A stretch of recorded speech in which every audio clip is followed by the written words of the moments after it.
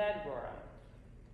Ned Rorem is actually more well known as a gay man than as a composer. He was born in 1923, and he is still alive today, actually, so he's almost 100. He lived a life very similar to Barber in the fact that he also went to the Curtis School of Music, but didn't like it as much as Barber did. So instead, he worked for another gay composer, actually, Virgil Thompson, for a short time, and then he later studied at Juilliard and then moved to Paris. And it's Paris where Rorem started writing journals about his experiences and his musings about everything that he was thinking about, and also what it was like to be a gay man in Paris.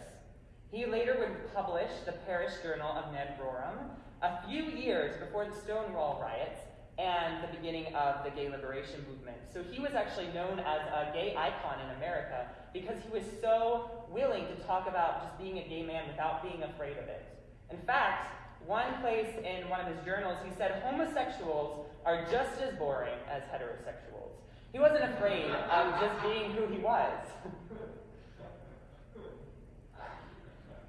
He later settled with composer and organist James Holmes, and they lived together for 35 years until Holmes' death.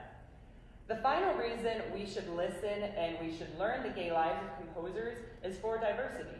And this past year, we've all been hearing a lot about the importance of diversity, especially as nationally, we're becoming more aware of how some people have a privileged life and how difficult other people's lives are.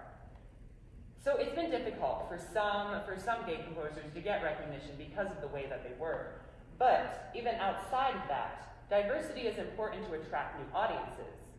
Imagine finding out you can relate to a piece of music because you've lived similar lives to the composer. You might be interested to coming hearing more or looking more into that composer because you have that personal similarity to them.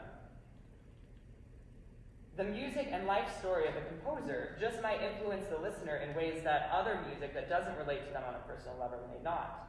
By performing a diversity of music styles and composers who've lived a diverse life, the audience may also find a piece that truly speaks to them. So for this final work, it's going to be a little more diverse musically. This will be Rorem's first piano sonata, his third movement, and he definitely is leaning on more a modern sound. There aren't many normal chords in this piece that you would expect from Bach or Beethoven, but it has this really cool rhythmic appeal and also has a beautiful melody that starts around the middle. So I hope you enjoy.